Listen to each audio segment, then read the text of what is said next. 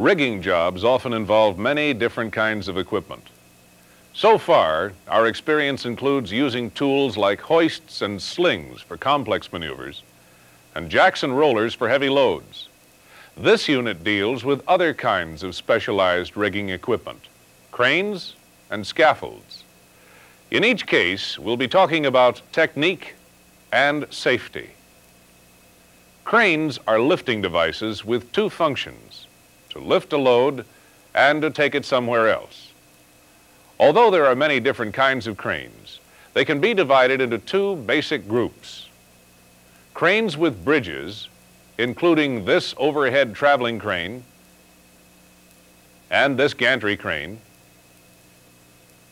and cranes with booms that can tilt and pivot around a central axis. Some booms are extendable as well, and many boom cranes are mobile. We'll be talking about each of these two kinds of cranes. We'll see how they're used, what the controls are, and how they're inspected for safety. In this section, we're going to be specifically dealing with bridge cranes. We'll start with overhead traveling cranes. These cranes have a bridge that travels along a set of rails. The operator's cage is usually attached to the bridge and moves along with it as the crane travels. The hoist is mounted on a trolley that rolls back and forth along the bridge. This allows the crane to operate in three directions: right and left, forward and back, and up and down. Inside the cage are the controls for each of the crane's functions. Often they're in the form of levers that can be pushed left or right from a central neutral position. This is a typical control arrangement, although it varies from crane to crane. On the right is the control for bridge travel. Pushing the lever to the right rolls the bridge to the right. Pushing to the left rolls the bridge to the left. When the control is returned to the neutral position, the bridge coasts along until it runs out of momentum. A foot brake is provided to stop the bridge when it's traveled far enough. Others brake automatically when the travel control is released. Next to the bridge travel control is the trolley lever. Pushing the control to the right sends the trolley forward. Pushing it to the left racks the trolley in your direction. Some overhead crane trolleys don't have brakes, so it takes a certain amount of practice to get a feel for just how far the trolley will coast before stopping. To the left of the trolley control are the hoist levers. Like many overhead cranes, this one has two hoists, one for the main hook and one for a smaller auxiliary hook. Pushing the lever to the right lowers the hook, and pushing it to the left raises it. Although these controls are only typical examples, most overhead cranes have similar controls, although they may be in a different arrangement. Many have variable speed controls. The farther you push or pull a lever, the faster the crane moves. Braking capabilities also vary from crane to crane. Some brake automatically, while others have foot brakes, electrical brakes, or both. Gantry cranes are fairly similar. The main difference is that gantry cranes support their bridge on legs that travel on rails at ground level, while the rails for an overhead crane are on the same level as the bridge. This is one reason why overhead traveling cranes are usually found indoors, while gantry cranes are outdoor machines. Controls for many gantry cranes are located on a pendant that hangs down from the gantry. Sometimes overhead cranes are controlled the same way. The pendant has a row of buttons that control each of the crane's functions. Here's one typical control arrangement. Start and stop buttons are located at the bottom of the pendant. Before the crane will move anywhere, the start button must be pushed. Next to these buttons are the hoist controls. One button to raise the hoist and one to lower it. They have to be pushed one at a time. Contradictory signals can damage the mechanism. The next control is for the trolley. One button sends it forward, the other rolls it back. These controls are for bridge travel. As the bridge rolls, the operator has to walk along to keep control of the pendant, which moves along with the gantry. On the top of the pendant are two controls for electric brakes that stop the bridge. A skilled operator can use these controls to lift a load anywhere within reach of the crane and carry it as far as the rails extend. Many gantry cranes have variable speed controls. The harder you push the button, the faster the crane moves. Simple as the controls are, gantry cranes, like any other piece of powered equipment, require practice before an operator can have the kind of control that distinguishes him from an amateur. If you're going to be operating a crane where you work, you'll have plenty of opportunity to practice. Often, crane operators have to be tested and certified on each crane they operate, and people who aren't certified aren't allowed to use the crane. Even if you're not going to be a crane operator yourself, a good knowledge of their capabilities and limitations will make a better all-around rigger. If you're working with a crane operator, you'll have to know just what he can and can't do, and know how to give signals properly. A little later on, we'll be talking in greater detail about operating overhead cranes. We'll see how periodic and daily inspections are performed, and learn some of the techniques that crane operators use to make their jobs safer and easier. Until then, study Section 1 of your text and ask your instructor about any questions you have.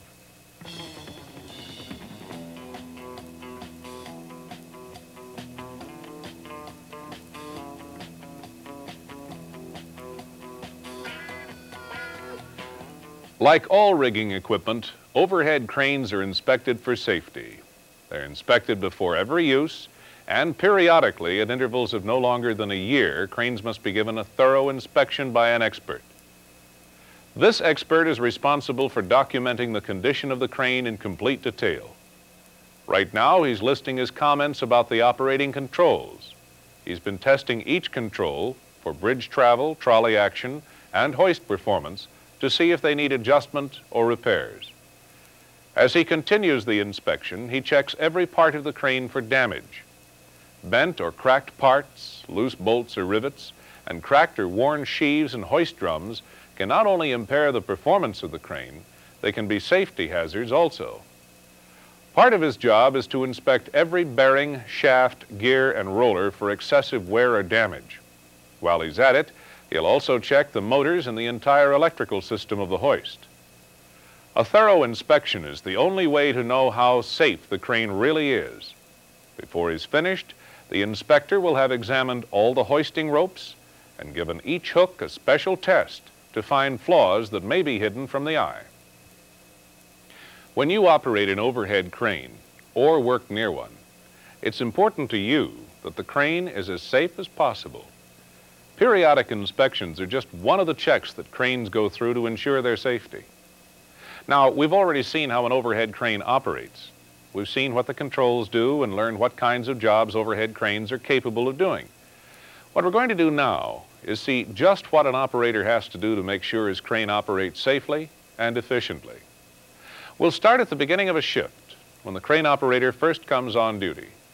His first job is to inspect the crane for safety. You'll notice that the operator uses a checklist. The checklist serves two purposes. First, it helps the operator make sure he's inspected all the required points. And second, it allows the plant to keep a permanent record of the condition of the crane from day to day. With this in mind, let's watch the crane operator go to work. Here's our operator. He's been assigned to run the overhead crane up on the turbine deck where some heavy equipment is being moved prior to an overhaul. Here in the cage are a set of switches that controls power to the crane.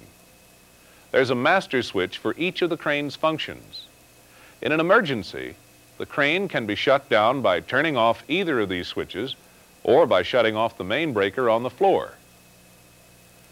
Now that power's on, he can begin the inspection with a check of the operating controls. First, he checks the action of the hoist mechanism. This lever controls the main hoist. He lowers and raises the big hook to make sure that the hoist responds to the controls promptly and accurately. When he's satisfied, he marks off the hoist control as OK. The next thing he has to check is the operation of the automatic limit control of the hoist. Most hoists have a special switch that cuts power to the hoist when the hook reaches the top of its safe operating range. This limit switch prevents the hoist from raising its hook so high that it could damage the drum or the cable. To test the limit switch, he raises the hook slowly until it reaches its upper limit. He can tell that the switch is working properly when the hoist refuses to raise the hook any farther, even though the control in the cage is in the hoist up position. Since this crane has two hoists, a main and an auxiliary, they must both be tested in the same fashion. He lowers the auxiliary hook and then raises it to make sure the controls operate in both directions. To check the limit switch, he slowly raises the hook to its highest position. When power cuts off, he knows the limit switch is working properly. The next control to be tested is bridge travel. The bridge should travel smoothly along its rails in both directions. Since this hoist is equipped with a foot brake for the bridge, it's the next item to be checked. When the operator releases the travel lever, the bridge coasts until the brake is applied. When he's sure that the bridge travel control and its brake operate correctly, he marks them both off on his checklist as OK. Some overhead cranes have limit switches for the bridge that are similar to those used on the hoists. When the bridge reaches its sidewards limit of travel, the switch cuts power to the bridge to keep it from banging into the bumpers at the ends of the rails. These switches are tested by running the bridge slowly to the end of the bridge rails until the limit is reached. When the bridge trips its limit switch, it won't go any farther, even if the travel control is actuated. To test the limit switch at the other end of the rails, the process is repeated in reverse. After the hoists and the bridge controls have been tested, the next item is the trolley control. The trolley should move forward and back with no sluggishness or stalling. When the trolley reaches the end of its range, its limit switch cuts power. So just like the bridge, it can't travel any farther. When each of the controls in the cage have been tested, only one more item remains on the checklist, the load brakes. This crane has two different brakes on the hoist, an electrically actuated solenoid brake and a mechanical brake attached to the reduction gearing of the hoist mechanism. Both operate automatically. The brakes are tested on the job by lifting a load just a few inches and stopping to see if the brakes take hold. That way, if they do slip, the load won't be high enough to do a lot of damage. Once the load brakes have been tested, the operator's checklist is complete. Each of the controls has been tested, the limit switches have been checked, and the brakes on the bridge and the hoist have been tested. In this case, no problems were detected, so the crane's ready to use. If any problems were noticed, no matter how small, the operator's proper course of action would be to immediately inform a supervisor. Then the crane couldn't be operated until repairs were made or the problem was positively identified as not affecting the safety of the job at hand. In this section, we've seen two different kinds of inspections that are given to overhead cranes, the periodic inspection and the operator's daily inspection.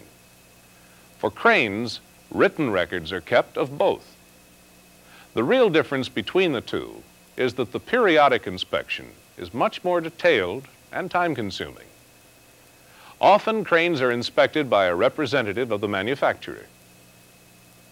In the next section, we're going to see a typical job performed with an overhead crane and see how the operator controls the crane and the load. Until then, read section 2 of your text and work the exercises.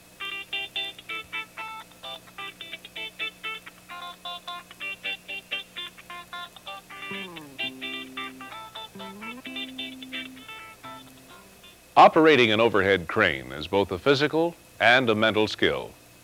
You've got to know just how the crane reacts to each of the controls and how fast it reacts. What's more, you have to be able to respond accurately to signals from the floor and know enough rigging techniques to make the job safe and efficient. We've already seen what the crane operator has to do when first going on shift. He has to inspect the crane and test each of its controls. What we're going to see now is a typical job using an overhead crane and see how a crane operator uses the controls to lift and move a load. The job will be to lift this container and lower it down a shaft to another elevation. That'll get it out of the way of some repairs that have to be made to one of the turbine generators. This container's already been pre-rigged. When it was lifted up to the turbine deck, the slings were left in place so that it could be moved again without having to rig it again. Each of the slings is passed over the load hook after making sure that they aren't kinked or twisted. As long as the contents of the box are evenly distributed, this central position should balance the load sufficiently. Once the slings are attached and the safety latch is in place, the rigger signals the crane operator to take up the slack. While the slings are tightened, the rigger and his helper make sure the slings stay in place without twisting or slipping off. The crane operator moves the hoist controls slowly and carefully. He's only taking up slack. He won't actually lift the load until both men have climbed down off the container. Now, on the rigger's signal, the crane operator raises the load off the floor. He lifts it as slowly as possible, especially at first, when the balance of the load is still not known exactly. As the container is lifted, it does tilt slightly. One end of the box must be loaded more heavily than the other. But with this load, a slight amount of tilt isn't important. It's still level enough to be controlled easily. Two tag lines are used to control the load's rotation. Each is carefully handled to keep the load from bumping into equipment or people. As the box travels, the tag lines are also used to control the load's tendency to swing as the bridge starts and stops. Since people are nearby, the operator uses his slowest travel speed. For safety reasons, only one person should give signals to a crane operator. This eliminates confusion, since the operator then only has to watch one person at a time. In an emergency, however, he can take an emergency stop signal from anyone on the job. The most critical part of this job is when the container is aligned over the top of the shaft. Clearances here are tight, and the box must be properly lined up to avoid striking the sides of the opening. Once the load's properly aligned, it's lowered down the shaft.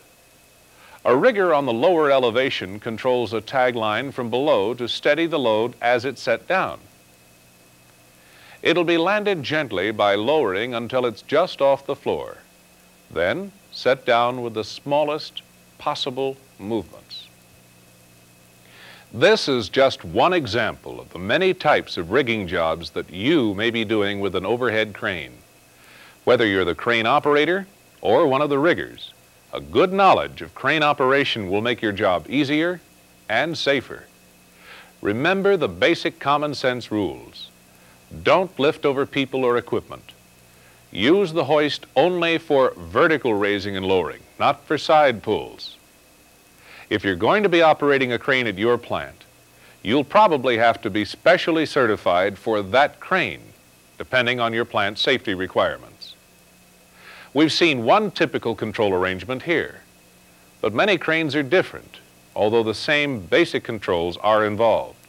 You'll have to learn how your crane works, what its capacity is, how the brakes are controlled, and how any variable speed controls are operated. This kind of rigging, though, is more than just knowing how to run a crane.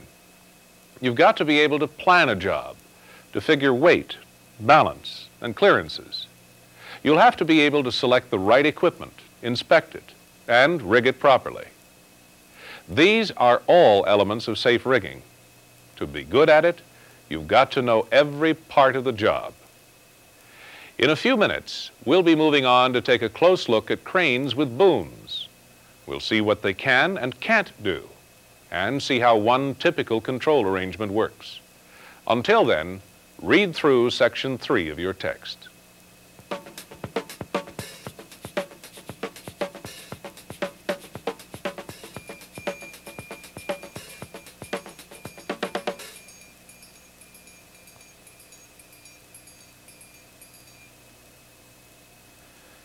So far, we've been talking about overhead and gantry cranes, cranes with bridges. In this section, we're going to take a look at the capabilities and limitations of cranes with booms.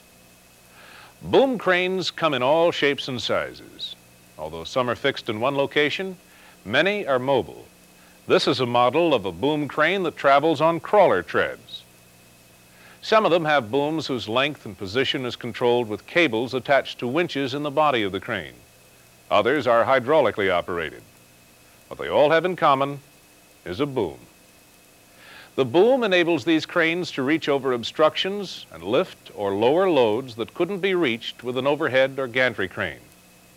The boom can tilt up and down, and the entire crane can pivot around a central axis to swing the boom right and left. Some can extend and retract the boom.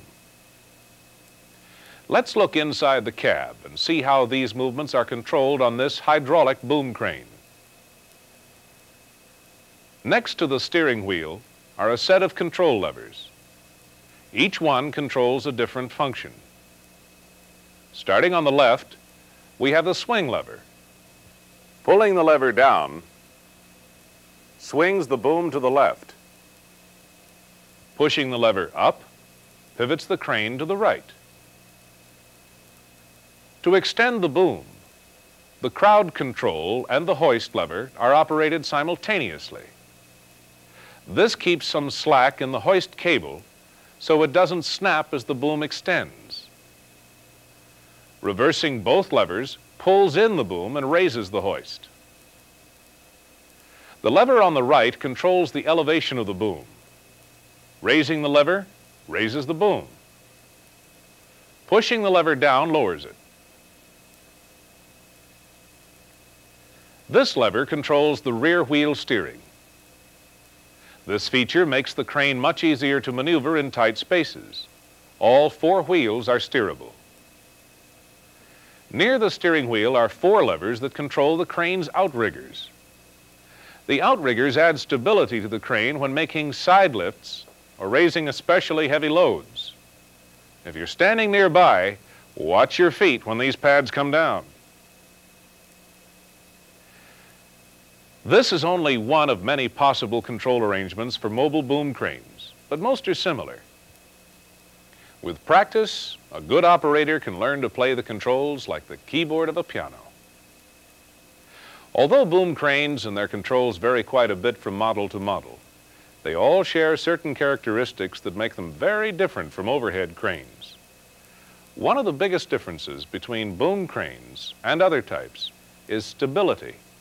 Since the weight of the load is concentrated at the end of the boom, the leverage that's brought into play tends to unbalance the crane, making it want to tip over.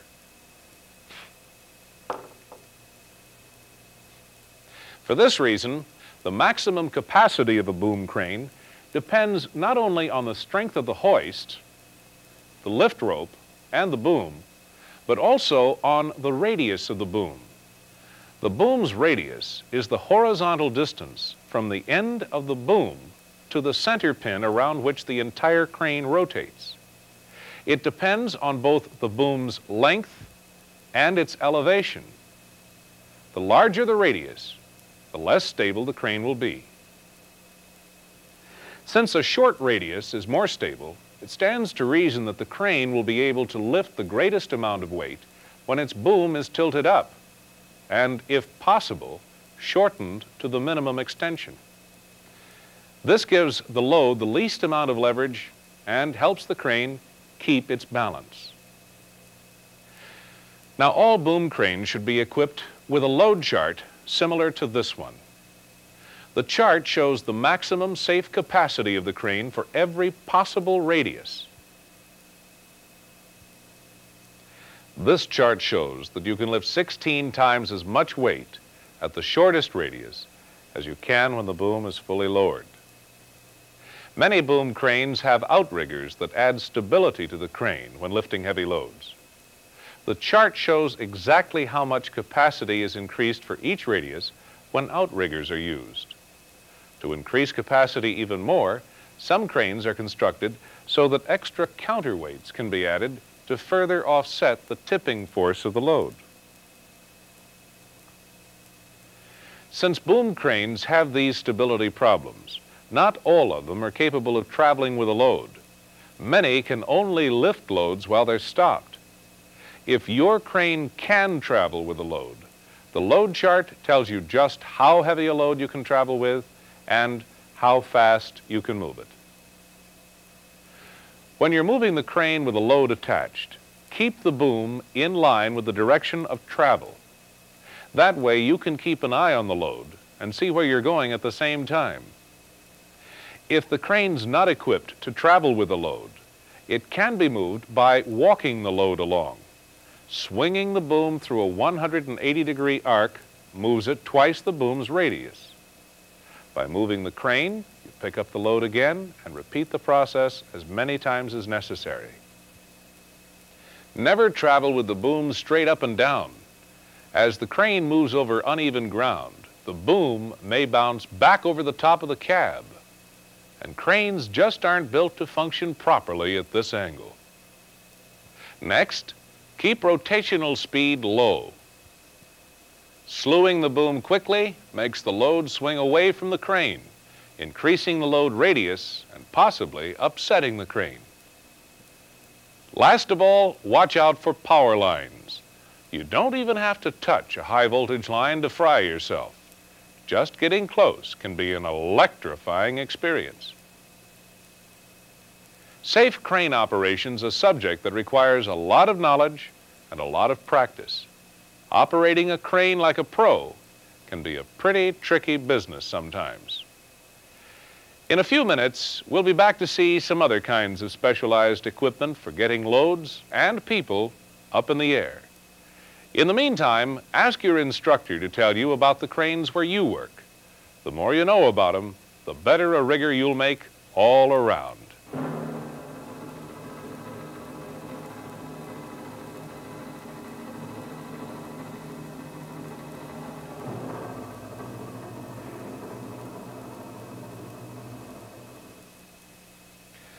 While we've discussed rigging, we've seen a lot of different ways to lift objects with cranes, jacks, or hoists. There are many jobs, however, where you have to get yourself up in the air. You might, for example, have to work on top of a tall piece of equipment that's too high to reach from the ground. This is one type of situation where you'll use scaffolding. In this section, we're going to talk about the simplest kind of scaffolding, the portable type. We'll see that erecting scaffolding, like most other jobs, can be done either the right way or the wrong way. When it's your neck, make sure it's done the right way. This kind of scaffold's made of end pieces called bucks and tubular braces. The braces scissor out and attach to the buck's top and bottom. On this buck, the braces are slipped over studs and secured with nuts. Since the nuts themselves don't actually support any weight, screwing them on finger tight is good enough. When both the bottom and the top are secured to the first buck, they'll hold it upright while the second buck is brought into position. When building this kind of scaffold, it's important that opposing bucks and braces are the same size.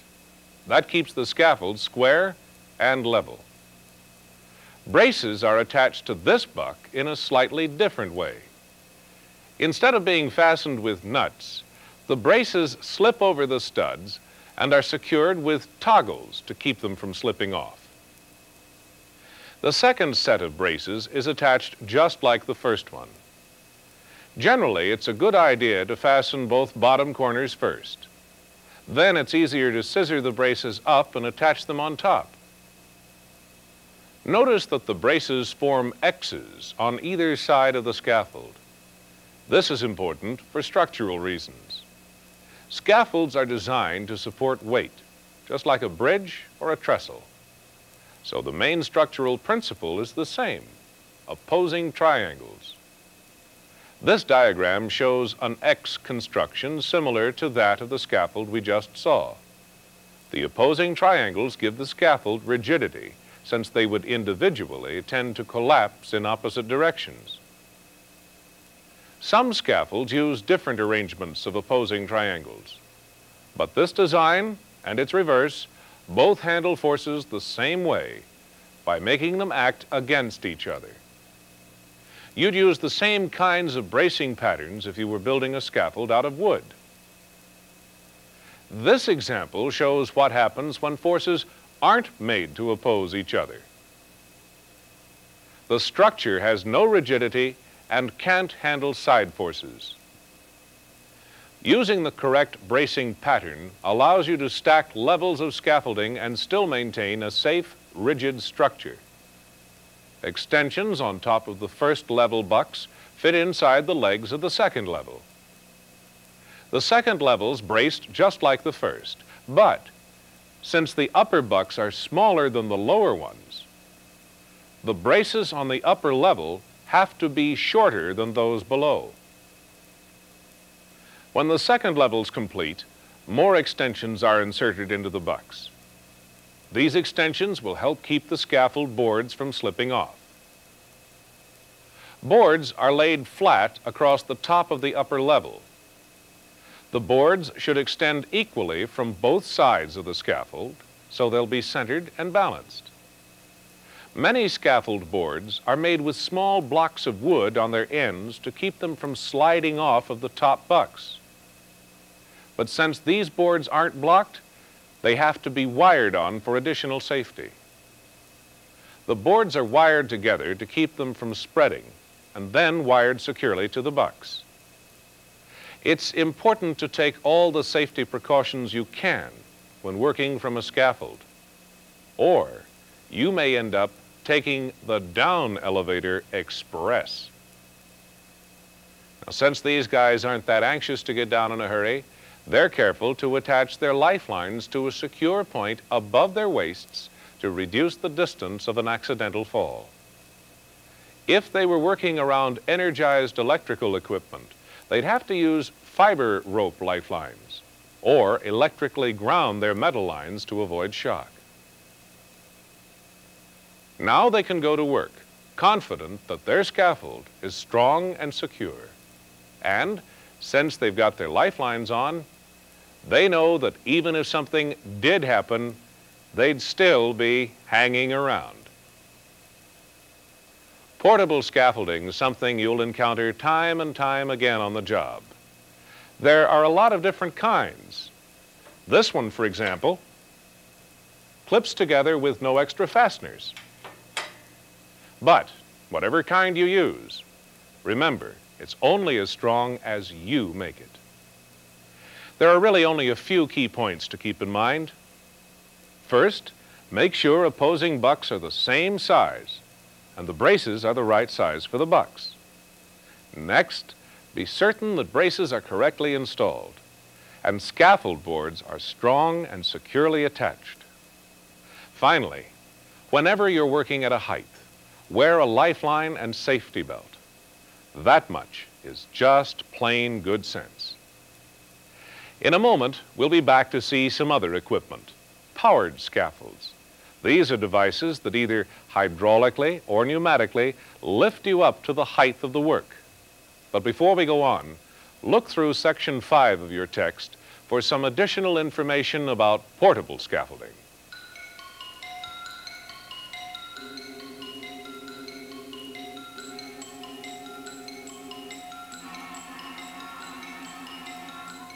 When you have to work overhead, you don't always have to climb. Sometimes you can ride. Powered scaffolds are devices that can raise you up to the level of an overhead job. We're going to talk about two main groups of powered scaffolds: the pneumatic kind and hydraulic lifts. Each of these types has its advantages and disadvantages. We'll be talking about both, and we'll see how they're rigged, how they work, and how to use them safely. We'll start with pneumatically powered scaffolds. These pneumatic scaffolds are called spiders. Here, two spiders are being used with a platform called staging between them. Each spider is suspended from overhead on a wire rope. Each control cage has a pneumatic winch on the bottom. The winch raises or lowers the spider in response to the operator's controls. By raising or lowering both spiders together, the staging can be positioned at any level that the cables can reach. The spider's controls are located inside the cage. The main handle controls the operation of the winch. Up, stop, or down. There's also a brake control. Here, the brake is off. When it's engaged, it clamps the cable to keep the spider in position. With these two controls, the spider can be raised, lowered, or held in place as long as it's connected to a supply of compressed air. Most pneumatic devices require some kind of lubrication in the airline. Before using a spider, the first thing to check is the level in the airline oiler. The other vessel is a condensation trap. Turning a petcock on the bottom allows you to drain off any moisture that might rust or corrode the pneumatic mechanism. The winch and gearbox both require lubrication. The gearbox oil level has to be checked often and changed at regular intervals, just like the oil in the winch itself. Well, we've seen what the controls look like and looked at a couple of the points you have to check before rigging a spider.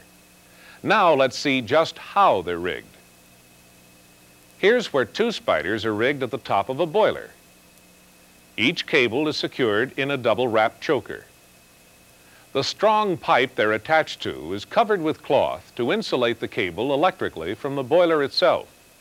Otherwise, with any welding going on, there'd be a chance that the wire rope could ground out, causing an arc that could weaken or even sever the cable. A safety rope is attached nearby. Both the cable and the safety rope go down through this opening. The cable's insulated again at this point with a rubber hose. The cables are attached to the winches on each spider, and the safety ropes pass through special blocks on the worker's safety belts that cinch the rope tightly when tension's put on it. Spider staging is just one kind of pneumatically powered scaffolding, but since it's both common and fairly typical, it's the only pneumatic scaffold we'll cover now. We're going to move on and talk about some hydraulically powered scaffolds. These work something like hydraulic jacks. A pump compresses a hydraulic fluid that drives a ram. The ram lifts a cage from which a man can work. Let's take a look. This model is a fully portable hydraulic lift. It can be pushed to any location and secured in place with locks on each wheel. This is strictly a one-man machine. A ladder on the side makes it easy for the operator to get up and down. A control box on a cable allows him to control the lift from the cage. Since this lift has an electrically powered hydraulic pump, there's no internal combustion engine and no need for fuel. However, you do need to plug it into an electrical outlet. But there is a special provision in case of power failure. There's a handle on the side of the unit that allows you to operate the hydraulic pump manually. That way, the lift can always be raised or lowered even if there's no electric power available. There are many similar machines made by other manufacturers. Here's one example. It has a larger capacity and raises somewhat higher than the last one we saw, but it's operated in much the same way. Just as before, the control box is operated by a man in a cage. One big difference between the two kinds we've seen is that this model has to be more thoroughly set up before use.